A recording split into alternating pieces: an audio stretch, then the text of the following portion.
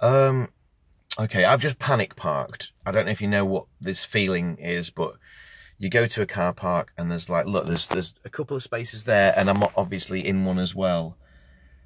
This is where you see the space and you go, oh, I'll park there, and then you see one next to it and you go, that's probably better actually, a bit more door room, and then you see one opposite you, which is the one I'm in now, and you go, oh fuck, now I've got to make a, like, I've got to go back to that one. So that's what I've just done. Three people were watching me, going, which one's he going in? I went in all three, by the way. Panic parking. And now I've just seen one over there, because he's just gone. I'm not moving. Or should I? I don't know. Is this better? Is this better? I don't know.